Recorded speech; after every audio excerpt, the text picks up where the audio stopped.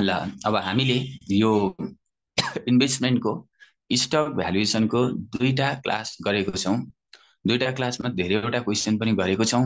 अब आज हामी यो इन्भेस्टमेन्टको स्टक भ्यालुएसन भित्रको थर्ड क्लासबाट सुरु गर्छौं। हेर्नुस् त, investment stock valuation, इन्भेस्टमेन्टको stock valuation third class, stock valuation भित्रको थर्ड क्लास सुरु गर्दाखेरि अब आज हामीले पढ्नुपर्ने बुकको क्वेशन नम्बर 22 23 नम्बरको क्वेशन जुन एफआईमा पनि आउन सक्छ। यो क्वेशन है इन्भेस्टमेन्टमा पनि आउन सक्छ र आउँदाखेरि 15 मार्क्समा आउन सक्छ। यो क्वेशन चाहिँ तपाईको अहिले आज हामी जुन क्वेशन गर्दै छौं, अस्ति एफआईमा 15 मार्क्समा आएको क्वेशन भनेको चान्स एक्जाम असोज 14 गते एक्जाममा यही क्वेशन इन्भेस्टमेन्टको क्वेशन एफआईमा 15 मार्क्समा आएको छ र इन्भेस्टमेन्टमा पनि आएको छ। कति मार्क्समा त्यो हेर्छौं अहिले हामी। 6.22 र 23 नम्बरको क्वेशन गर्छौं आज। त्यसमध्येमा 6.22 अनि फेरि 6.23 नम्बरमा यहाँ हेर्नुस् त, 6.22 मा बिस्तारै क्वेशन पढ्दै जानुहोस्। Ram Laxman and Bharat are brothers भन्छ। राम लक्ष्मण र भरत तीनजना दाजुभाइ हुन्। They are all serious investor but each has different approach to भ्यालुइङ stock भन्छ। हेर्नुस् त, त्यसो हो भने राम लक्ष्मण र भरत तीनजना इन्भेस्टरहरूले कुनै कम्पनीको शेयरको प्राइस निकाल्दाखेरि डिफरेन्ट एप्रोचबाट निकाल्छन् भन्छ। त्यसो हो भने यहाँ तीनजना इन्भेस्टरहरू रहेछन्। एउटा राम रहेछ, एउटा लक्ष्मण रहेछ र एउटा भरत रहेछ। त्यसो हो भने बुकको क्वेशन नम्बर 22 6.22 नम्बरमा राम अनि फेरि लक्ष्मण अनि फेरि भरत, एउटा राम भयो अनि फेरि अर्को लक्ष्मण भयो अनि फेरि अर्को भरत भयो। राम लक्ष्मण र भरत भन्ने तीनजना इन्भेस्टरहरू छन् भन्छ। अब रामको डाटा राममा सार्नु पर्यो, लक्ष्मणको डाटा लक्ष्मणमा सार्नु पर्यो, फेरि भरतको डाटा भरतमा सार्नु पर्यो। राम लक्ष्मण र भरत तीनजना इन्भेस्टरहरू हुँदै यी तीनटै इन्भेस्टरहरूले कम्पनीको स्टक वा शेयरको प्राइस निकाल्दा फरक एप्रोचबाट निकाल्छ रे भन्छ। यहाँबाट पढ्दै जानुहोस्, फेरि हेर्दै जानुहोस्। Different approach. Ram the oldest likes to use 1 year holding period. रामले शेयर किनेर 1 वर्षसम्म होल्ड गर्छ रे भन्छ।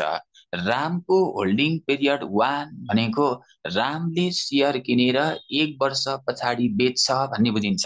यदि लक्ष्मणको होल्डिङ पिरियड 3 भन्यो भने लक्ष्मणले आज शेयर किनेर 3 वर्ष पछाडि बेच्छ भन्ने बुझिन्छ। होल्डिङ पिरियड जति वर्ष हो त्यो वर्षसम्म आज शेयर किनेर त्यो वर्षसम्म शेयर होल्ड गर्छ भन्ने बुझिन्छ। Ram's holding period is 1 year। त्यसो भने रामको होल्डिङ पिरियड 1 year छ रे। यहाँनिर holding period equal to Ramco holding period 1 छ भन्यो। अब रामको होल्डिङ पिरियड 1 हुँदाखेरि नि यसको फर्मुला के हुन्छ म एकैछिन देखाउँछु। रामको होल्डिङ पिरियड 1 हो भने यदि रामको अनुसार करेन्ट प्राइस P0 निकाल्ने हो भने आज शेयर किनेर 1 वर्ष पछाडि बेच्छ भन्ने बुझिन्छ। आज शेयर किनेर 1 वर्ष पछाडि बेच्छ भने 1 वर्षसम्म 1 पटक डिभिडेन्ड D1 पाउँछ। 1 वर्षमा 1 पटक dividend of first year D1 पाउँछ। 1 वर्ष पछाडि शेयर बेच्दाखेरि 1 वर्ष पछाडिको प्राइस P1 पाउँछ। अनि तल 1 + KS, फेरि तल 1 + KS अनि D1 मा 1 पावर 1, D1 मा 1 पावर 1। यदि होल्डिङ पिरियड 1 हुन्छ भने यसको मिनिङ के हो? आज शेयर किनेर 1 वर्ष पछाडि बेच्ने। आज शेयर किनेर 1 वर्ष पछाडि बेच्ने हो भने यसको फर्मुला 1 वर्ष भरिमा डिभिडेन्ड 1 पटक पाउँछ। डिभिडेन्ड अफ 1 year D1 लेख्ने। अनि 1 year होल्डिङ पिरियड छ भने त 1 वर्षपछि बेच्छ। 1 वर्षपछि बेच्दा 1 वर्षपछि पाउने प्राइस P1 हो।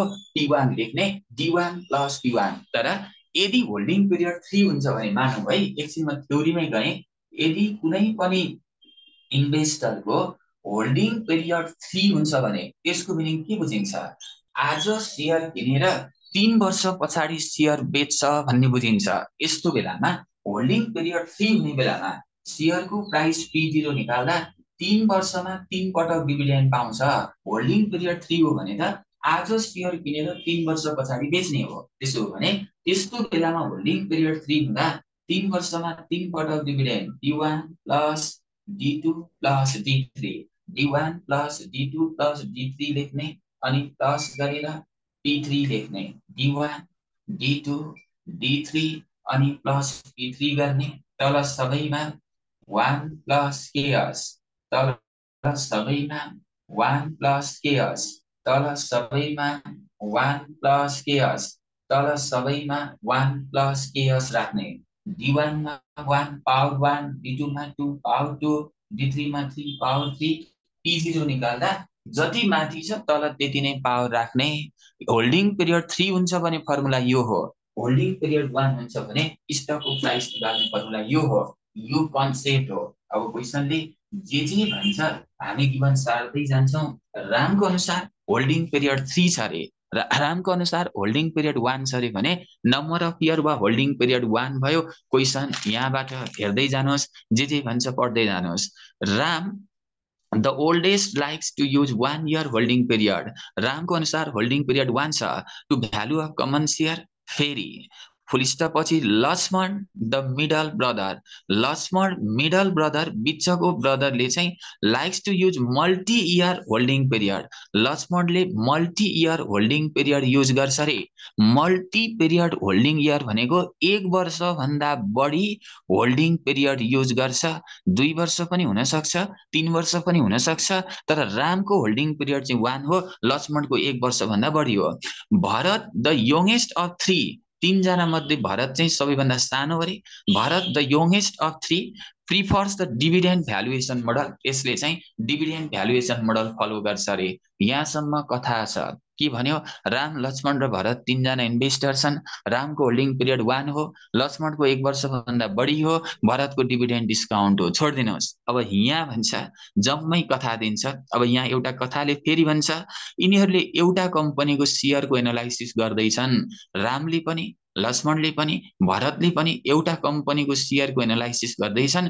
त्यो कम्पनी चाहिँ 20 वर्षदेखि त्यो कम्पनीको share Nepal stock exchange नेप्सेमा listing भएको छ भन्छ। यो सबै कथा हो। अब त्यो कम्पनीको नाम चाहिँ एलजी स्टक रे। The brothers have gathered the following information about LG stock, यी 3 जना दाजुभाइ मिलेर एलजी भन्ने कम्पनीको सेयरको इन्फर्मेसनहरू कलेक्सन गरे रे। त्यो इन्फर्मेसन चाहिँ यस्तो छ रे। त्यसो हो भने यो 3 जनाले एलजी भन्ने कम्पनीको सेयरको एनालाइसिस गर्दै रहेछन्। त्यो एलजी कम्पनीको डाटा चाहिँ यस्तो रहेछ। Current year dividend D010, growth rate 9%, required return KS 12%। त्यसो हो भने राम, लक्ष्मण, भरत 3 जना जम्मा भएर यो कम्पनीको इन्फर्मेसनहरू हेर्दाखेरि यो कम्पनीको डिभिडेन्ड D0, यो कम्पनीको डिभिडेन्ड D0 चाहिँ 10 छ रे। D0 10 छ रे।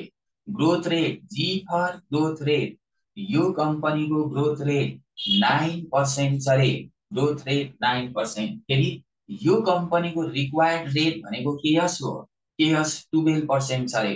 अब तपाईले के बुझ्नुहोस् भने यिनीहरू 3 जनाले मिलेर एलजी भन्ने कम्पनीको इन्फर्मेसनहरू कलेक्सन गरेको छन् भने एलजी कम्पनीको इन्फर्मेसनमा D0 10 छ, ग्रोथ रेट 9% छ र रिक्वायर्ड रेट केएस 12% छ भने रामलाई पनि त्यही हो, लक्ष्मणलाई पनि यही इन्फर्मेसन हो, भरतलाई पनि इन्फर्मेसन यही हो भनेको राम, लक्ष्मण, भरत सबैले एलजी भन्ने कम्पनीको एनालाइसिस गरेको हो।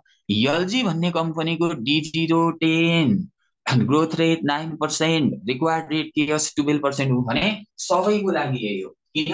रामले पनि यही एलजी कम्पनीको इन्फर्मेसन लिएर आएको, यसैको प्राइस निकाल्ने हो। लक्ष्मणले पनि एलजीकै प्राइस निकाल्ने हो, भरतले पनि एलजी भन्ने कम्पनीकै प्राइस निकाल्ने हो भने क्वेशनमा दिएको D0, ग्रोथ रेट र केएस सबैलाई यसैबाट इन्फर्मेसन दिने हो भने सबैको लागि यही हुन्छ। D0 सबैको लागि यही हो। रामको अनुसार पनि कम्पनीको D0 10 नै हो, ग्रोथ रेट चाहिँ 9% हो, केएस चाहिँ 12% हो। फेरि भरतको अनुसार पनि D0 किन कम्पनीको एनालाइसिस गर्ने हो नि त, कम्पनीको एनालाइसिस गर्ने हो भने त कम्पनीको डाटा जे छ सबैको लागि एउटै हुन्छ, कम्पनीको डाटा रामको लागि पनि एउटै हुन्छ, त्यो कम्पनीको डाटा लक्ष्मणले एनालाइसिस गरे पनि एउटै हुन्छ, त्यही कम्पनीको डाटा भरतले एनालाइसिस गरे पनि एउटै हुन्छ। त्यही भएर कम्पनीको डाटा D0 ग्रोथ रेट र केएस सबैको लागि एउटै हुन्छ। D0 10 growth rate G is equal to 9%. Required rate KS is equal to कति हो 12%. D0 10 growth rate 9% र required rate KS कति हो 12%. यो सबैको लागि डाटा एउटै हो, सबैको लागि डाटा एउटै हो। अब यहाँबाट पढ्दै जानुस्, फेरि भन्छ all three of them agree that these variables are appropriate. सबैले यो भेरिएबल चाहिँ ठिक छ भन्ने थाहा पाए रे, सोचे रे, all they will use all they will use them in the valuing of stock. Ram and Lakshman intend to use DNS approach. Ram र लक्ष्मणले DNS एप्रोच युज गर्छ भनेको राम र लक्ष्मणमा चाहिँ होल्डिङ पिरियड दिएको हुन्छ भनेको, यो अहिले केही बुझ्नु पर्दैन।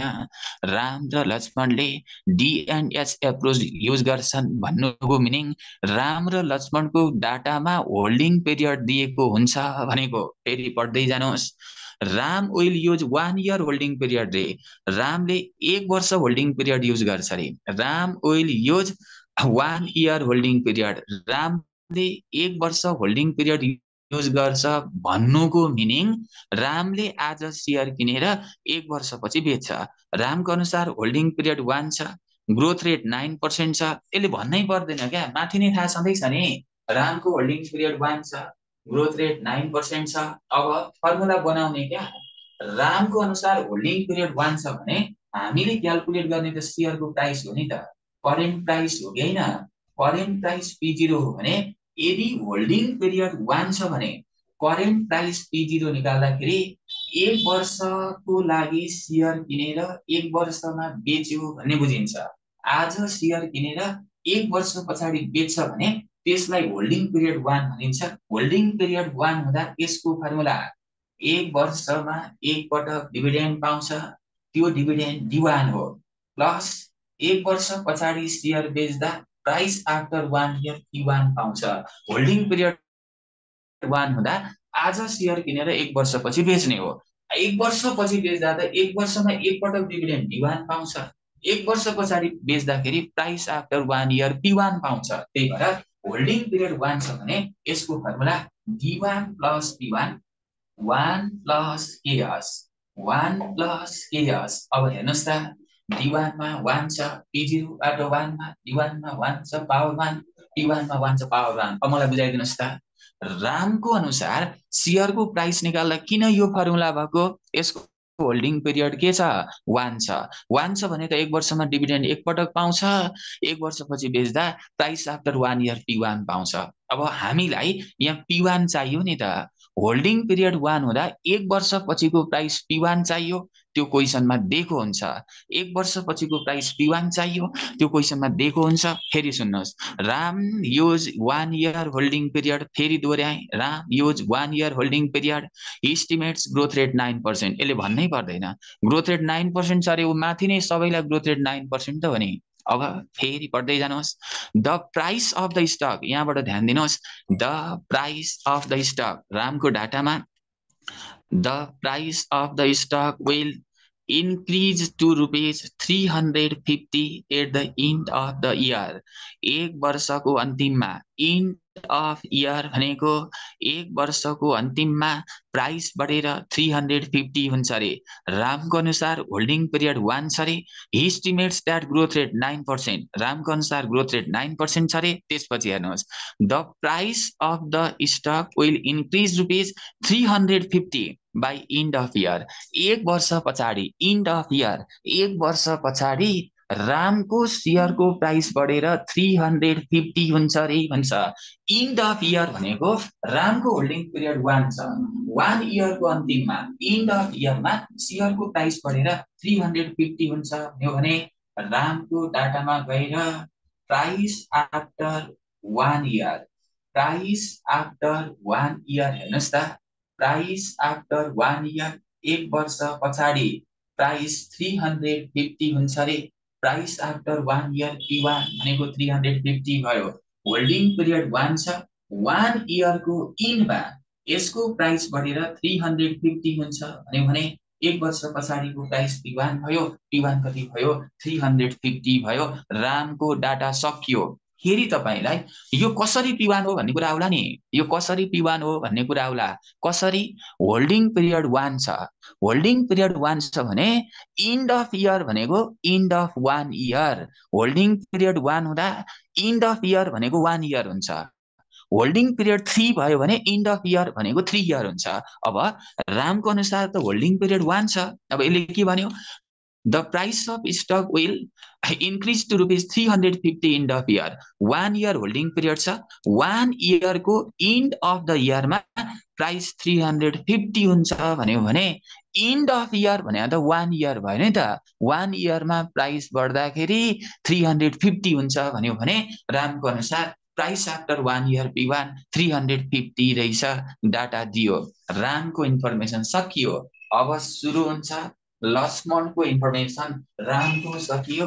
अब हामी लक्ष्मणमा जान्छौँ। यसलाई अलि धेरै ठाउँ चाहिन्छ। ल लक्ष्मण, राम सकियो है। लक्ष्मणको होल्डिङ पिरियड कति छ? क्वेसनले भन्नुपर्छ। Laxman will use 3 year holding period with the same 9% growth rate रे।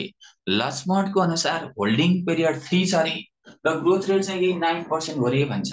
यो क्वेसन जान्ने हुनै पर्दैन। ग्रोथ रेट सबैको लागि एउटै हो, डिभिडेन्ड सबैको लागि एउटै हो, केएस सबैको लागि एउटै हो। माथि नै भनेकै छ नि। तल फेरि लक्ष्मणलाई पनि ग्रोथ रेट 9% भनेर यसले भनिरहनु पर्दैन। त्यसो भने लक्ष्मणको अनुसार होल्डिङ पिरियड 3 छ रे। Laxman will use 3 year holding period. लक्ष्मणले holding period 3 use गर्छ रे भन्छ। Holding period is equal to 3 year भयो। अब मलाई के बुझाइदिनुहोस् भने होल्डिङ पिरियड 3 भयो भने यसको मिनिङ के हो? आज शेयर किनेर 3 वर्षसम्म आफूसँग राखेर 3 वर्षमा शेयर बेच्छ भन्ने बुझिन्छ। त्यसो भने होल्डिङ पिरियड 3 हुनु भनेको आज शेयर किनेर 3 वर्ष शेयर आफूसँग होल्ड गरेर 3 वर्ष पछाडि बेचेको हो। अब तपाईले होल्डिङ पिरियड 3 छ भने फर्मुला आफैले बुझ्नुपर्छ। 3 वर्ष पछाडि आज शेयर किनेर 3 वर्ष पछाडि बेच्ने हो। 3 वर्ष राखेर बेच्ने हो भने यसमा P0 निकाल्दा होल्डिङ पिरियड 3 छ भने 3 वर्ष राख्ने हो शेयर अनि 3 वर्षपछि बेच्ने हो। 3 वर्ष आफूसँग शेयर राख्दाखेरि होल्ड गर्दाखेरि 3 वर्षमा 3 पटक डिभिडेन्ड पाउँछ। Formula D1 plus D2 plus D3 हुन्छ। 3 वर्ष शेयर आफूसँग राख्दा 3 वर्षमा 3 पटक dividend D1 plus D2 plus D3 सकियो।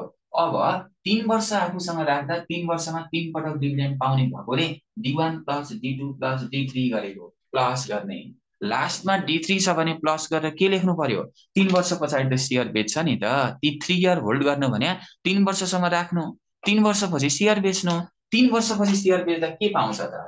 प्राइस आफ्टर 3 इयर P3 पाउँछ। त्यही भएर होल्डिङ पिरियड 3 भयो भने formula D1 plus D2 plus D3 सम्म जाने प्लस P3 गर्ने। होल्डिङ पिरियड 1 भयो भने D1 सम्म जाने प्लस P1 गर्ने। होल्डिङ पिरियड 4 भन्यो भने D1 D2 D3 D4 सम्म जाने प्लस P4 गर्ने भयो। कोही फर्मुला बनाउनुहोस्। लक्ष्मणको अनुसार होल्डिङ पिरियड 3 छ। D1 D2 D3 P3। त्यसो भने D1 सबैमा तल 1 plus KS, सबैमा तल 1 plus KS, तल सबैमा 1 plus KS, तल सबैमा 1 plus KS। अब भने P0 निकाल्दा चाहिँ पावर के हुन्छ? P0 निकाल्दा चाहिँ माथि जति छ त्यति नै हुन्छ तल पावर। P0 निकाल्दा माथि जति तल पावर त्यति नै हुन्छ। P0 निकाल्दा माथि D1 छ पावर 1, P0 निकाल्दैछौँ माथि D2 छ पावर 2, P0 निकाल्दैछौँ माथि D3 छ पावर 3, P0 निकाल्दैछौँ, माथि P3 छ, पावर के भयो 3 भयो। यो त फर्मुला भयो नि त, हो कि होइन? फर्मुला बनाइयो, तर लसमन्डको इन्फर्मेसन थाहा छैन कि अहिलेसम्म पुरै इन्फर्मेसन पढेका छैनौँ हामीले। यसको holding period 3 भनेकोले formula ड्याङडुङ बनाइदिइहालेको। Holding period 3 हुँदा चाहिँ प्राइस निकाल्ने फर्मुला यो हो है भनेर मैले बनाएको मात्रै हो। अब पढ्दै जान्छौँ, बाँकी के दिएको छ यहाँबाट हेर्नुहोस्।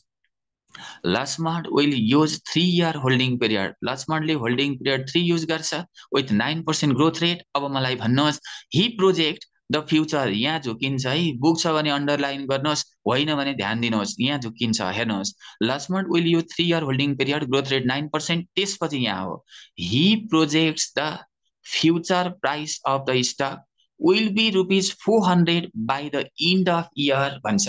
Lastmontको प्राइस बढेर एन्ड अफ इयरमा 300 पुग्छ अरे। लसमन्टको प्राइस बढेर एन्ड अफ इयरमा 300 पुग्छ अरे। लसमन्टको प्राइस इन्क्रिज भएर इन्क्रिज भएर एन्ड अफ इयरमा 300 पुग्छ अरे। एन्ड अफ इयरमा 400 हो सर। 400 सर। के भयो यो? 400 400 सरी। लसमन्टको प्राइस बढेर इन्क्रिज भएर एन्ड अफ इयरमा 400 पुग्छ भन्यो भने मलाई भन्नुहोस् त यो के हो? P3 के हो यो? P1 हो कि P2 हो कि P3 हो? P3 हो सर। P3 हो। Thank you. बुझ्नुभयो, बुझ्नेले सबैले बुझ्नुभयो, कोही एकजना त झुकिनु होला नि त, उहाँले सुन्नुहोस्। फेरि यसलाई P1 लेख्नु होला नि, किन? होल्डिङ पिरियड 3 इयर छ भने एन्ड अफ इयर 3 इयर हो कि होइन? होल्डिङ पिरियड लसमन्टको अनुसार 3 छ भने त एन्ड अफ इयर त 3 हो नि त। लसमन्टको होल्डिङ पिरियड 3 हुनुको मिनिङ अन्तिम वर्ष त 3 इयर हो नि त। अब यसले के भन्यो? लसमन्टको प्राइस इन्क्रिज भएर एन्ड अफ इयरमा 400 पुग्छ। लसमन्टको holding period number of year त 3 छ। लसमन्टको नम्बर अफ इयर 3 छ भने त एन्ड अफ इयर 3 भयो कि भएन? एन्ड अफ इयर 3 भयो भने एन्ड अफ इयरमा 400 पुग्छ भने लसमन्टको number of year holding period 3 हो। होल्डिङ पिरियड 3 हुनु भनेको and of year. And of year भनेको त 3 इयर हो नि त। 3 इयरको प्राइस P3 हो, P3 400 हो। फेरि जान्ने भएर एन्ड अफ इयर भनेको छ, यो त P1 हो भनेर P1 लेख्नु होला नि। एन्ड अफ इयर भनेको चाहिँ लसमन्टको इयर 3 हो। 3 भनेको त अब एन्ड इयर हो नि त, लास्ट इयर एन्ड इयर 3 हो। त्यही भएर एन्ड इयर 3 इयरमा चाहिँ प्राइस 400 पुग्छ भने एन्ड अफ होरिजन भनेको 3 इयरको लास्टमा। यो प्राइस आफ्टर 3 इयर हो कि होइन? Price after 3 year, price after 3 year P3 कति भयो? 400 भयो। बुझ्नुभयो होला। अब अघि चाहिँ रामको नम्बर अफ इयर 1 थियो। नम्बर अफ इयर 1 भयो भने त एन्ड इयर पनि 1 हो नि त। त्यही भएर एन्ड इयर पछिको प्राइस 1 दिँदा एन्ड इयरको प्राइस P1 हो। नम्बर अफ इयर 3 दिँदा एन्ड अफ इयरको प्राइस P3 हो भनेको। अब त क्लियर भयो होला। रामको डाटा पनि सकियो, लसमन्टको डाटा पनि सकियो। अब हेर्नुहोस् त, भरतको डाटा आयो। भरतले के भन्छ मलाई भनिदिनुहोस्, यहाँ गएर पढ्नुहोस्। अब फेरि भन्छ, यहाँबाट फेरि भन्छ, Bharat Bharat will use the constant growth model रे। भरतको चाहिँ कन्स्ट्यान्ट ग्रोथ मोडल हो रे। भरतले सेयरको प्राइस निकाल्दा कन्स्ट्यान्ट ग्रोथ मोडलबाट निकाल्छ रे भन्छ। त्यसो भने भरतले कन्स्ट्यान्ट ग्रोथ मोडलबाट निकाल्दो रहेछ। हामीलाई थाहा छ कन्स्ट्यान्ट ग्रोथ मोडलबाट सेयरको प्राइस निकाल्दाखेरि करेन्ट प्राइस P0 निकाल्दाखेरि D1 divide by KS minus D गर्ने हो कि होइन? कति पढ्यौं। कन्स्ट्यान्ट ग्रोथ मोडलको क्वेसन त 1 घण्टा भरि पढेर बुकको क्वेसन ब्याङ्कको गरिसक्या हो। Constant growth model भरतले constant growth model use गर्छ भन्यो भने भरतको price constant growth मोडलबाट current price P0 निकाल्नु पर्यो होइन त? अब करेन्ट प्राइस P0 निकाल्दा मलाई भन्नु त कन्स्ट्यान्ट ग्रोथ मोडलको फर्मुला के हो? के हो constant growth मोडलको formula? D1 upon KS minus D1 GC. D1 divide by KS minus G। यो सबैभन्दा सजिलो फर्मुला हो। भरतको अनुसार constant growth model D1 divide by KS minus G हो। अब त सकियो त भारतको अनुसार कन्स्ट्यान्ट ग्रोथ मोडलबाट प्राइस निकाल्ने सकियो। अब रामको number of year holding period 1 थियो, 1 हुँदा P0 निकाल्दा D1 plus P1। लक्ष्मणको holding period 3 थियो, 3 हुँदा D1 D2 D3 plus P3। भारतको अनुसार constant growth model current price P0 निकाल्दा D1 divide by KS minus D। अब जानुहोस्, use the information provided above the value of stock first for Ram, then for Laxman, then for Bharat. अब value of stock वा price of stock निकाल्दा सुरुमा रामको निकाल्नु, त्यसपछि लक्ष्मणको निकाल्नु, त्यसपछि भरतको निकाल्नु भन्यो। अब नि यो क्वेसन एफआइएममा अस्ति 15 मार्क्समा सोधिदियो, इन्भेस्टमेन्टको बुकमा छ, एफआइएममा सोधिदियो भन्नु होला। यो क्वेसन त एफआइएममा पनि यही हो, इन्भेस्टमेन्टमा पनि यही हो, जता पनि सोध्न सक्छ। इन्भेस्टमेन्टमा पनि सोधेको छ, अहिले क्वेसन ब्याङ्कमा हेर्छौँ। ल अब प्राइस निकाल्ने भने सुरुमा रामको अनुसार निकाल्ने रे क्या, सकिन्छ। म एउटा चाहिँ गरेर दिन्छु, हेर्नुहोस् त। वर्किङ नोटमा जाने, वर्किङ नोटमा जाने, D1 चाहिएको छ नि त। D1 निकाल्दा D0 into 1 plus growth rate. हेर्नु त, सबैको अनुसार रामको निकालिरहेको छौँ, सबैलाई D0 10 हो, रामलाई पनि D0 10 हो। D0 into 1 plus growth rate 9% हो नि त, होइन त? ग्रोथ रेट 9% हो भने 0.09 गर्दा D1 10.90 भयो। अब D1 को ठाउँमा 10.90 भयो, प्लस P1 त दिएको हुन्छ, निकाल्नु पर्दैन, 350 दिएको छ, 350 भयो। तल 1 प्लस KS, KS भनेको कति पर्सेन्ट? 12%, 0.12। 1 प्लस KS, KS भनेको कति पर्सेन्ट? 0.12। यसको पावर 1, यसको पावर 1, D1 मा 1 पावर 1, P1 मा 1 पावर 1। मलाई एन्सर चाहिँदैन है, चाहिँदैन। एन्सर निकाल्नु आउँछ। फेरि जानुहोस्, लक्ष्मणमा जानुहोस्। यसको होल्डिङ पिरियड 3 थियो, होल्डिङ पिरियड 3 हुँदा D1 D2 D3 plus P3। अब D1 मा जाने, D1 वर्किङ नोटमा निकाल्ने, D2 पनि वर्किङ नोटमा निकाल्ने, D3 पनि वर्किङ नोटमा निकाल्ने। P3 दिएको छ, निकाल्नु पर्दैन, P3 जति दिएको छ त्यति राख्ने। त्यसो हो भने यहाँ सबैलाई ग्रोथ रेट एउटै छ नि त, 9% को ग्रोथ रेट हो भने वर्किङ नोटमा D1 निकाल्नु पर्यो। D0 into 1 plus growth rate, D0 10 भयो, 1 प्लस ग्रोथ रेट 9% भयो, 10.90। फेरि D2, D2 निकाल्दा D1 into 1 plus growth rate. अब हेर्नुहोस् त, D1 10.90, 1 को ठाउँमा 1। ग्रोथ रेट त सबै वर्ष एउटा मात्रै ग्रोथ रेट छ, सबै वर्ष यही हो क्या। D1 निकाल्दा पनि यही, D2 निकाल्दा पनि यही, D3 निकाल्दा पनि यही। ग्रोथ रेट सबै वर्ष 9%, 9%, 9% हो भने D1 निकाल्दा पनि ग्रोथ रेट 9%, D2 निकाल्दा पनि 9%, D3 निकाल्दा पनि 9%। मलाई एन्सर भन्नुहुन्छ? D2 D1 कति is the whole answer, sir. कति? D2 कति? D2 11.88. 11.88.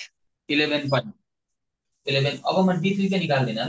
D3 निकाल्नु, D2 इन्टु 1 प्लस D गर्नु, P3 दिएकै छ हाल्नु, सकियो। यसको पनि प्राइस आयो, सकिन्छ होला नि D3 निकाल्न। D2 इन्टु 1 प्लस D गर्ने, D2 11.88, ग्रोथ रेट 9%, सकियो। फेरि जानुहोस्, भरतको अनुसार, भरत कन्स्ट्यान्ट ग्रोथ मोडलको क्वेसन हो। कन्स्ट्यान्ट ग्रोथ मोडल हो भनिदिएको छ भने कन्स्ट्यान्ट ग्रोथ मोडलमा प्राइस निकाल्दा D1 divide by KS minus G गर्ने। त्यसो हो भने वर्किङ नोटमा गएर D1 निकाल्नु पर्यो। D1 निकाल्दा त तपाईको D0 into 1 plus growth rate गर्नु पर्यो। D0 10 हो, आखिर D1 त 10.9 आउँछ। 1 प्लस ग्रोथ रेट 9% हो, 0.09 गर्दा 10.90 आयो। D1 को ठाउँमा वर्किङ नोटमा निकालेको 10.90 राख्नुहोस्। फेरि KS 12%, 0.12। G for growth rate 3%, 0.03, सकियो। भयो? एन्सर आउँछ। ठिक छ, आयो भने 6% के अरे 9% हैन र? ग्रोथ रेट 9% राखेको छैन र? ए 9% हो त, यहाँ 3 राखेँ मैले। 9 त हो, घटाउनु पर्ने, तल चाहिँ 9 हुन्छ। भयो, कति आउँछ एन्सर भन्नु त? यसको एन्सर कति आयो? यो त 363.32 सबैको सेम हुन्छ। त्यस्तो त होइन सर, 322.23। 322.23। 3 यसको एन्सर 313.13. 313.1 13. यसको एन्सर 363.33. 363.33 अब कसले भन्नुभयो एउटै आउँछ भनेर सर ग्रोथ रेट त एउटै हो नि है सबैमा अनि ग्रोथ रेट एउटै भएर प्राइस एउटै आउँछ त एउटै आउने भए त फर्मुला किन फरक फरक हुन्थ्यो त हैन र हैन त तपाईले चाहिँ ग्रोथ बिल्कुलै रेट आउँदैन एउटै सर। भएर प्राइस एउटै आउँछ भन्नुभयो हो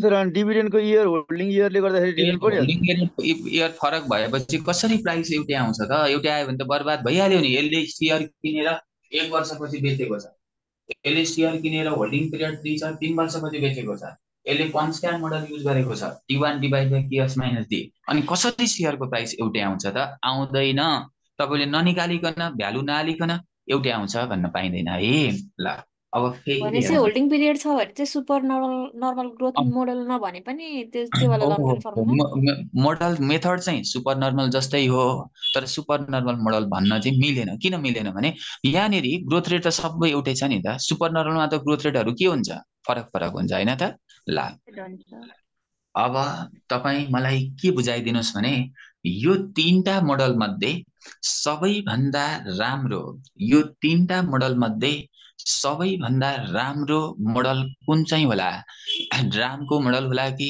लक्ष्मणको होला कि कन्स्ट्यान्ट ग्रोथ मोडल भरतको होला हामीले के बुझ्नु पर्यो भने सबैभन्दा राम्रो मोडल कन्स्ट्यान्ट ग्रोथ मोडल हो constant growth मोडलमा holding period use हुँदैन जहाँ होल्डिङ पिरियड युज हुँदैन त्यो मोडल सबैभन्दा राम्रो मोडल हो किन रामको अनुसार होल्डिङ पिरियड 1 छ यसको मिनिङ भनेको 1 वर्ष पछाडि शेयर बेच्छ रामको लक्ष्मणको अनुसार होल्डिङ पिरियड 3 छ 3 वर्ष पछाडि शेयर बेच्छ 1 वर्ष पछाडि बेच्दा डिभिडेन्ड एक पटक मात्रै पाउँछ हैन त लक्ष्मणले डिभिडेन्ड 3 पटक मात्रै पाउँछ तर constant growth मोडलमा number of year नहुने भएकोले डिभिडेन्ड अनलिमिटेड सम्म जान सक्छ यो कन्स्ट्यान्ट ग्रोथ मोडलमा त शेयरको ट्रान्जेक्सन बेच्छ भन्ने बुझिदैन डिभिडेन्ड अनगिन्ती इयरसम्म पाउन सकिन्छ कुनै इन्भेस्टरले शेयर किन्यो भने एक पटक शेयर किनेर डिभिडेन्ड अनलिमिटेड इयरसम्म खान पाउन सक्छ त्यही भएर यसरी होल्डिङ पिरियडहरू दियो भने सबैभन्दा राम्रो कन्स्ट्यान्ट ग्रोथ मोडल हो यसमा होल्डिङ पिरियड वा नम्बर अफ इयर युज हुँदैन अब क्वेसनले के भन्छ सबैभन्दा राम्रो मेथड चाहिँ कुन हो comment your finding which approach seems to make the must sense भन्छ कुन चाहिँ एप्रोच सबभन्दा राम्रो हो भन्यो भने सबैभन्दा राम्रो एप्रोच डिभिडेन्ड डिस्काउन्ट मोडल भित्रको कन्स्ट्यान्ट ग्रोथ मोडल हो because it does not consider holding period के लेख्नु पर्यो हेर्नुहोस् त सबैभन्दा राम्रो मोडल के रहेछ कन्स्ट्यान्ट ग्रोथ मोडल हो कन्स्ट्यान्ट ग्रोथ मोडल किन हो because it doesn't consider holding period यसले होल्डिङ पिरियडलाई कन्सिडर गर्दैन होल्डिङ पिरियड कन्सिडर गर्दैन भन्नुको मिनिङ तपाईले एक पटक शेयर किनेपछि सधैँभरि आफूसँग राखेर हरेक वर्षहरू डिभिडेन्ड पाउन सक्नुहुन्छ भन्ने बुझिन्छ त्यही भएर कुन चाहिँ मेथड राम्रो सबैभन्दा राम्रो मेथड कुन चाहिँ मेथड राम्रो जहिले पनि डिभिडेन्ड डिस्काउन्ट मोडल भित्रको कन्स्ट्यान्ट ग्रोथ मोडल राम्रो हो constant growth model is based constant growth model यो कन्स्ट्यान्ट ग्रोथ मोडल भनेको नि डिभिडेन्ड डिस्काउन्ट मोडल भित्रको मोडल हो constant growth model is based model to calculate the price of stock to calculate the price of stock because it does not consider भन्नु पर्यो consider होइन it does not consider holding period does not consider holding period यति हो तर एक्जाममा आउँदा चाहिँ कुन model based हो भनेर सोध्दैन एक्जाममा आउँदा चाहिँ कन्स्ट्यान्ट ग्रोथ मोडलको एजम्पसन के हो भनेर सोध्छ त्यो लेख्छौँ हामी है ल अब 6.20 यो P1 350 राख्नु पर्ने रहेछ नि मैले आफै P1 निकालेको त्यही भएर अस्ति मारेछ कि दिइरहेको चाहिँ कसरी निकाल्न पाइयो त हैन त त्यही भएर त हैन 350 P1 को 350 ओके नै राखेर गर्दा मिल्दो रहेछ ओके ओके ल अब फेरि 6.23 मा जानुस् ल 6.23 यो क्वेशन चाहिँ नि अब भन्नुस् त फास्ट भन्नुस् त यसमा नि छ नि राम लक्ष्मणको र भरतकोमा कम्पेयरमा नै प्राइस बढी छ नि त त्यही आधारमा नै भ्यालु अफ स्टक होइन बढी होइन भएर नै होइन बेस्ट गर्न त्यसरी पाइँदैन त्यसरी नगर्ने है अब प्राइस बढीलाई राम्रो भन्ने कि प्राइस कमलाई राम्रो भन्ने हैन त प्राइस बढीलाई राम्रो भन्ने कि कमलाई राम्रो भन्ने इन्भेस्टरले प्राइस बढी हेर्ने कि कम हेर्ने त्यतातिर नजाने सबभन्दा राम्रो एप्रोच के हो कन्स्ट्यान्ट ग्रोथ मोडल एप्रोच हो है ल अब एकपल्ट हजुरको 6.23 नम्बरको क्वेसन गइदिनुहोस् त 6.23 नम्बरको क्वेसनमा नि अब यो क्वेसन चाहिँ तपाईको एक्जाममा आउला नआउला जे होला है यो 6.22 चाहिँ आउन सक्छ हामी भोलि 6:15 क्लास गर्छौं बाँकी क्वेसनहरु भोलि सबै 2 घण्टामा सकिन्छ हैन त यो च्याप्टरको अनि त्यसपछि केसको च्याप्टर सुरु हुन्छ त्यसलाई त टाइमै लाग्दैन केसको च्याप्टर भनेको एकदमै छिटो हुने सबै उस्तै हुने च्याप्टर हो त्यही भएर त्यसलाई टाइम लाग्दैन केस त बिलिक्कै सकिन्छ च्याप्टर 4 र 5 अब नि यो 6.23 को एउटा क्वेसन चाहिँ म तपाईलाई बुझाइदिन्छु सुन्नुस् है र हामीले अहिलेसम्म पढेको के हो भने एउटा कन्स्ट्यान्ट ग्रोथ मोडल हो एउटा सुपर नर्मल ग्रोथ मोडल हो तर कहिलेकाहीँ जिरो ग्रोथ मोडल पनि हुन सक्छ क्या हामीले डिभिडेन्ड डिस्काउन्ट मोडलमा तीनटा मोडलहरु हुन्छ एउटा जिरो ग्रोथ मोडल अर्को कन्स्ट्यान्ट ग्रोथ मोडल हेर्नुस् त जिरो ग्रोथ मोडल अर्को कन्स्ट्यान्ट ग्रोथ मोडल र अर्को सुपर नर्मल मोडल भनेर पढेको हो हैन यसमध्येमा कन्स्ट्यान्ट ग्रोथ मोडल सधैँभरि एउटै डिभिडेन्ड दियो भने कन्स्ट्यान्ट ग्रोथ मोडल सधैँभरि एउटै ग्रोथ रेट दियो भने कन्स्ट्यान्ट ग्रोथ मोडल हो यसमा करेन्ट प्राइस P0 निकाल्दा D1 divide by KS minus D गर्ने सुपर नर्मल मोडल क्वेसनमै एउटा भन्दा धेरै ग्रोथ रेट वा डिभिडेन्ड दियो भने सुपर नर्मल मोडल यसमा फर्मुला बनाउने वाक्क लाग्ने गरी पढेका छौं जिरो ग्रोथ मोडल क्या यसलाई नै कन्स्ट्यान्ट ग्रोथ मोडलमै जोडेर पढ्न पनि मिल्छ होइन भने जिरो ग्रोथ मोडल भनेको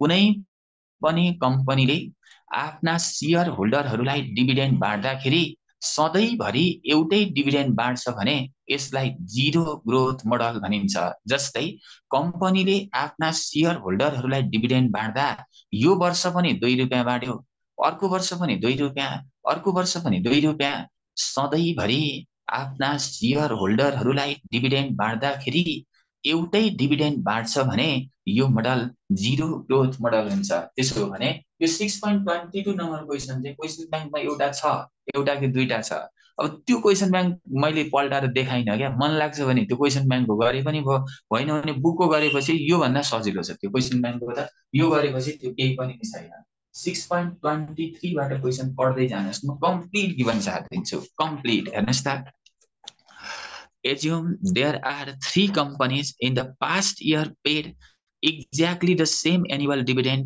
22.5 per share भन्छ हामीलाई के थाहा छ क्वेसनमा दिएको डिभिडेन्ड कि D0 हुन्छ क्वेसनमा दिएको डिभिडेन्ड कि D1 हुन्छ क्वेसनमा दिएको डिभिडेन्ड D0 भनेको चिन्ने तरिका के current dividend just dividend last dividend यसरी प्रेजेन्ट र पास्ट डिभिडेन्ड दियो भने D0 हुन्छ फ्युचर डिभिडेन्ड दियो भने D1 हुन्छ भनेर त्यत्रो पढेको हो कि हैन मलाई भन्नुस् त पास्ट डिभिडेन्ड 22.5 रे past year paid exactly dividend 22.5 यो D0 हो कि D1 हो पास्ट डिभिडेन्ड डिभिडेन्ड D0 हो कि हैन हो D0 क्वेसनमा पास्ट डिभिडेन्ड भनेर दियो पास्ट र प्रेजेन्ट डिभिडेन्ड भनेको D0 हुन्छ जस्तै just paid last paid currently paid just paid, last paid, currently paid, recently paid यसका नामहरु आयो भने यो डिभिडेन्ड जहिले पनि D0 हुन्छ just paid, last paid, currently paid dividend D0 हो D0 22.5 भयो यहाँसम्म केही पनि छैन फेरि पढ्दै जानुहोस् क्वेसनले फेरि भन्छ, हेर्दै जानुहोस्, एउटा जिरो ग्रोथ स्टक भन्छ। जिरो ग्रोथ स्टक भनेको के हो भने नि, यदि क्वेसनमा ग्रोथ रेट 0 छ भने वा ग्रोथ रेट दिँदैन भने यसलाई जिरो ग्रोथ मोडल भनिन्छ। यहाँ हेर्नुहोस् त, जी फर ग्रोथ रेट 0 छ, जी फर ग्रोथ रेट 0 छ भने यो मोडल जिरो ग्रोथ मोडल हो। ए नम्बरमा गएर क्वेसनले के भन्छ, यहाँनिर हेर्नुहोस्, तीनटा स्टक छ नि त, यहाँ तीनटा छ। एउटा जिरो ग्रोथ स्टक छ, म यसै गरी क्वेसन छापिदिन्छु। एउटा जिरो ग्रोथ स्टक छ, अर्को कन्स्ट्यान्ट मोडल छ। एउटा जिरो ग्रोथ स्टक भन्नु र जिरो ग्रोथ मोडल भन्नु एउटै हो। स्टक भ्यालुएसनमा तीनटा मोडल हुन्छ, zero growth model, constant model र सुपर नर्मल मोडल। एउटा कन्स्ट्यान्ट मोडल छ र अर्को यहाँनिर भेरिएबल ग्रोथ स्टक भन्छ। भेरिएबल भनेको सुपर नर्मल हो, तर यहाँ भेरिएबल ग्रोथ भन्यो भने यही लेखिदिनुहोस्, भेरिएबल ग्रोथ मोडल छ। अब नि जिरो ग्रोथ मोडल सधैँभरि एउटै डिभिडेन्ड बाँड्छ भने त्यो मोडल जिरो ग्रोथ मोडल हुन्छ। त्यहाँ ग्रोथ रेट जहिले पनि 0 हुन्छ। क्वेसनले यसै गरी जी फर ग्रोथ रेट इज 0 भनिदिएको छ। That is dividend are expected to remain at 22.5 per share रे।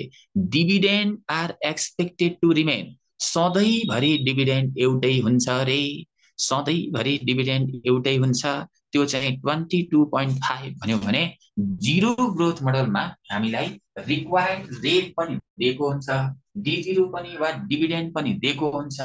हामीलाई जिरो ग्रोथ मोडल भन्यो भने नि करेन्ट प्राइस निकाल्दाखेरि, जिरो ग्रोथ मोडल भन्यो भने करेन्ट प्राइस P0 निकाल्दाखेरि क्वेसनमा दिएको डिभिडेन्डलाई रिक्वायर्ड रेट KS ले डिभाइड गरिदिने।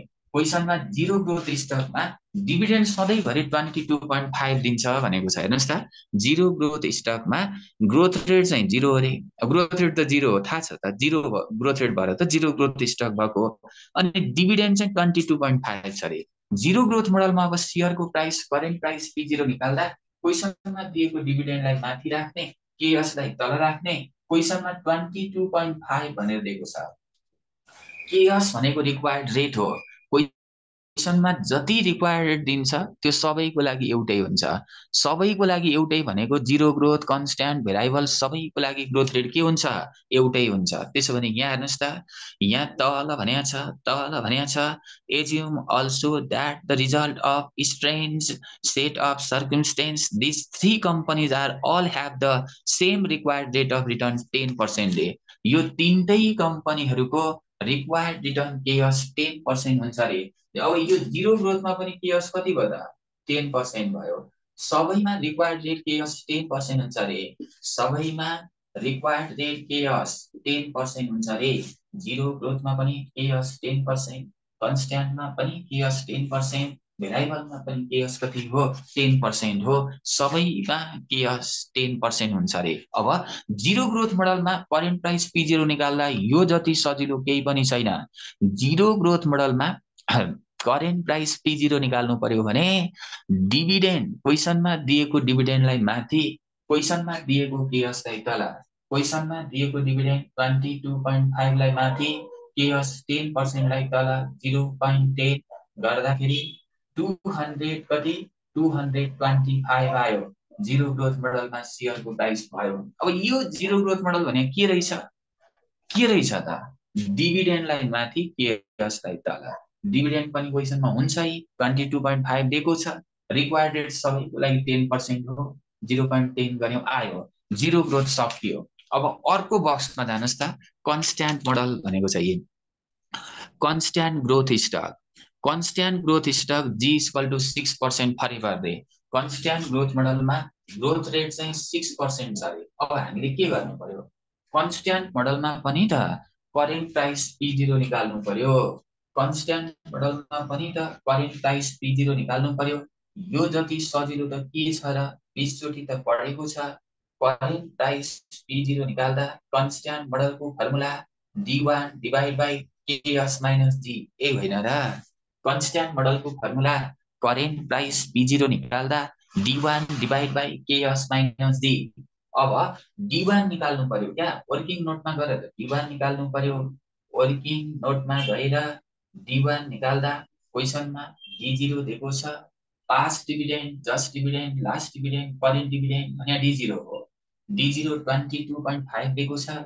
फर्मुलामा D1 चाहिएको छ भने D1 भनेको D0 into 1 plus D, D0 22.5, 1 को ठाउँमा 1, G for growth rate 6% गर्दा यहाँ D1 आउँछ। मलाई भन्नु पर्दैन D1 यहाँ राख्ने, KS 10% छ 0.10, G for growth rate 6% छ 0.06 गर्ने आयो। कन्स्ट्यान्ट मोडल पनि सकियो। अब भेराइबल ग्रोथ स्टकको पालो आयो हैन त। भेराइबल ग्रोथ स्टक भनेको एउटा भन्दा धेरै डिभिडेन्ड क्वेशनमा दियो भने त्यो भेराइबल ग्रोथ स्टक हुन्छ। यहाँ यसरी दिएको छ हेर्नुस् त, D1 D2 यहाँ निकाल्नु पर्छ। है ओ D1 D2 D3 D4 भेराइबलमा निकाल्नु पर्दैन, क्वेशनमै दिएको हुन्छ। भेराइबल भनेको एउटा भन्दा धेरै, भेराइबल भनेको एउटा भन्दा धेरै, फिक्स्ड भनेको एउटा मात्रै। अब यहाँ हेर्नुस् त, भेराइबल ग्रोथ स्टक शेयर किन्दाखेरि पाउने पैसा भनेको डिभिडेन्ड हो। इयर 1 भनेर दिएको छ। अब इयर 1 मा शेयर किन्दा डिभिडेन्ड पाउँछ, यो D1 हो। अब किन D1 हो भनेर बुझ्न मन लाग्छ भने लजिक के लाउने हो भने शेयरको क्याल्कुलेसन गरिरहेछौँ। शेयर किन्दा इयर 1 मा पाउने पैसा डिभिडेन्ड अफ इयर 1 D1 हो, इयर 2 मा पाउने पैसा D2 हो, इयर 3 मा पाउने पैसा D3 हो, इयर 4 मा पाउने पैसा D4 हो। त्यसो हो भने भेराइबल स्टक भनेको एउटा भन्दा धेरै डिभिडेन्ड यस्ता दियो भने एउटा भन्दा धेरै डिभिडेन्ड दिएको कन्डिसन भेराइबल स्टक हो। यसमा करेन्ट प्राइस P0 निकाल्दा नि यो जति सजिलो फर्मुला त नि केही पनि छैन।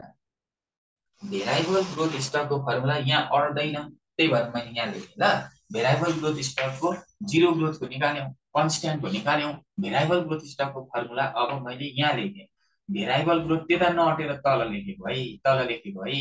भेराइबल ग्रोथबाट गर्दाखेरि केएस त सबैलाई 10% भनिदिएको छ नि त, केएस त सबैलाई 10% हो।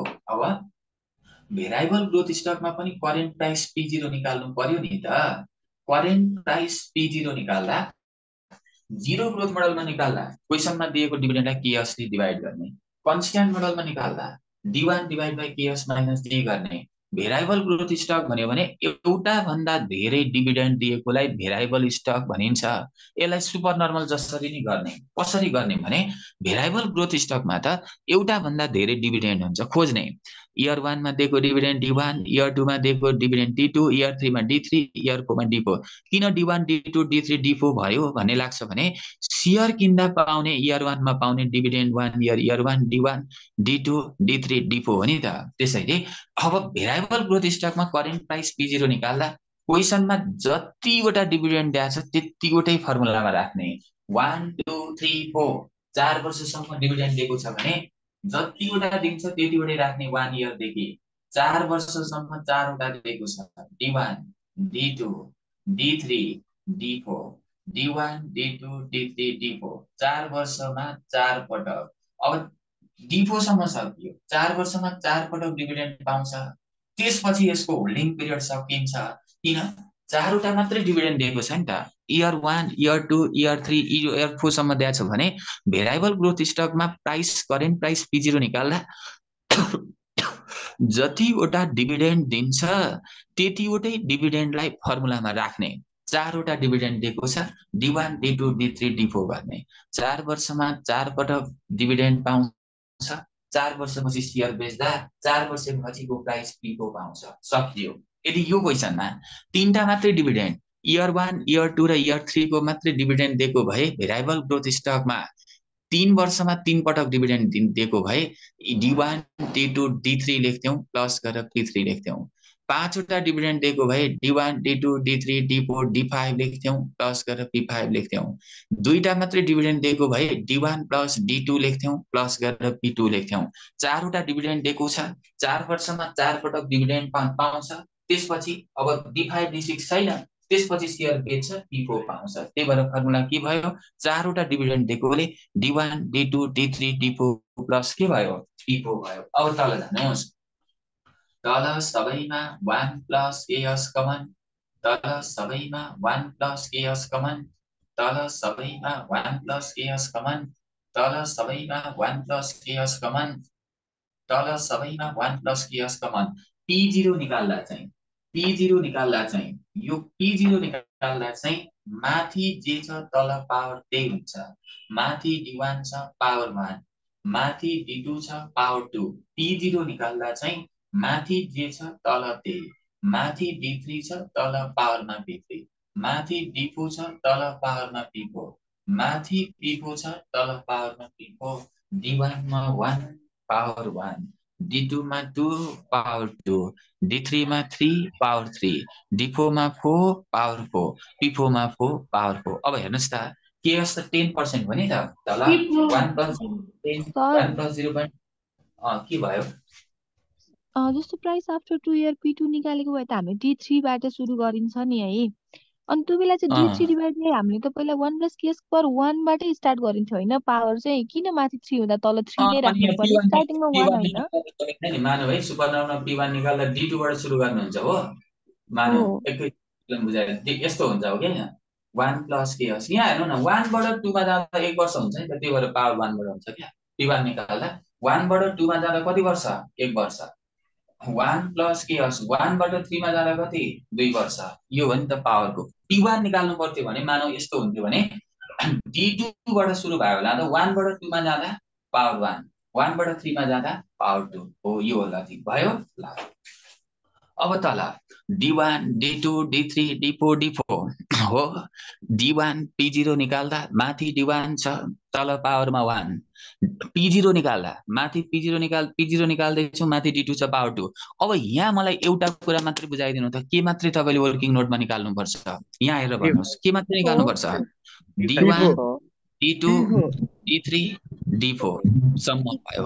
अब हामीलाई त P4 चाहियो नि त P4 वर्किङ नोटमा निकाल्नु पर्यो कि परेन पर्यो त्यसो भने एकैछिनमा भ्यालु हाल्छु ल म कम्प्लिटै गरिदिन्छु D1 हेर्नुस् त 25.3 D2 हेर्नुस् त 28.5 D3 हेर्नुस् त 32 D4 हेर्नुस् त 36 अब P4 त भएको P4 त निकाल्नु पर्यो त्यसो भने 1 प्लस केएस 1 प्लस केएस भनेको 10% 0.10 को पावर 1 1 प्लस केएस 0.10 को पावर 2 1 प्लस केएस 0.10 को पावर 3 1 प्लस केएस 0.10 को पावर 4 के चाहियो त के चाहियो P4 चाहियो क्वेशनमा P4 त छैन नि त अब P4 वर्किङ नोटमा गएर निकाल्नु पर्यो मैले कम्तीमा 20 चोटि चाहिँ सिकाएको छु P2 P3 P4 कसरी निकाल्ने भनेर अब हेर्नुस् त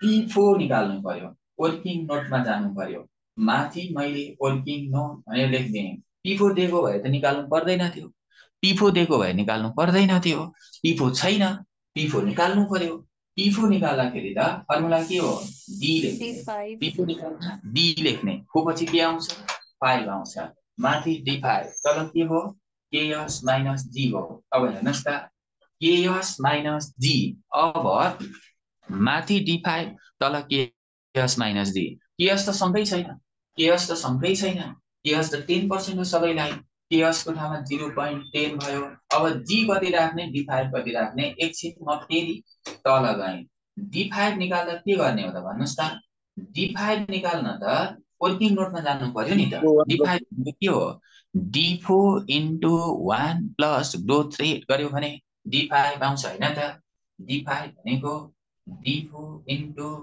1 plus D D5 भनेको D4 into 1 plus growth rate हो अब हेर्नुस् त D4 D4 D4 D4 D4 त क्वेशनमा गएर हेर्नु पर्छ नि त हामीलाई P4 चाहियो P4 चाहियो यो फर्मुलामा पुग्न P4 वर्किङ नोटमा निकाल्ने P4 भनेको D लेख्ने 4 पछि 5 आउँछ माथि D5 तल KS माइनस G यो त कति पटक सिकाएको छ P4 P3 निकाल्ने तरिका हैन त अब D5 छैन D5 छैन भने त D4 into 1 plus growth rate गर्नु पर्यो अब ग्रोथ रेट कति छ त भेरिएबल स्टकमा हामी त भेरिएबल स्टक यसको गरिरहेछौँ यसको ग्रोथ रेट 6% छ हेर्नुस् त यसको ग्रोथ रेट 6% छ D4 चाहिँ कति छ 4 इयरको डिभिडेन्ड 36 छ भने D4 36 D4 को ठाउँमा 36 into 1 plus ग्रोथ रेट कति हो त कति दिएको छ ग्रोथ रेट खोज्नु कति दिएको छ ग्रोथ रेट यी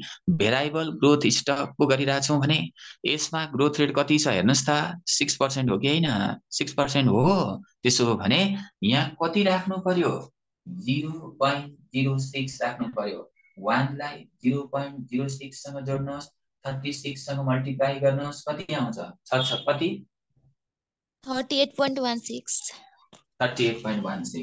38.16 अब माथि जानुहोस् हामीलाई यहाँ पिफो चाहिएको छ D1 D2 D3 D4 plus पिफो formula D1 थियो D2 थियो D3 थियो D4 थियो हाल्यौं तर पिफो थिएन यो पिफो वर्किङ नोटमा गएर निकाल्दा D5 divide by KS minus 3 हो D5 निकाल्दा फेरि वर्किङ नोटमा जानु पर्यो वर्किङ नोटमा पिफो निकाल्दा D4 चाहियो त्यो वर्किङ नोटमा पिफो निकाल्दा D5 चाहिएकोले D5 फेरि वर्किङ नोटमा निकालेको हैन त त्यसो हो भने D5 भनेको त D4 * 1 + D गर्दाखेरि 38.16 भयो हैन त त्यसपछि KS रिक्वायर्ड रेट KS त सबैलाई 10% हो 0.10 अब ग्रोथ रेट कति राख्ने भनेर झुक्किनै पर्दैन क्या भेरिएबल ग्रोथ स्टकमा ग्रोथ रेट दिएको छ यी भेरिएबल ग्रोथ स्टकको गरिरहेछौँ भने यसमा ग्रोथ रेट कति हो यी कति हो 6% हो भने ग्रोथ रेट कति राख्नु पर्यो त 6% राख्नु पर्यो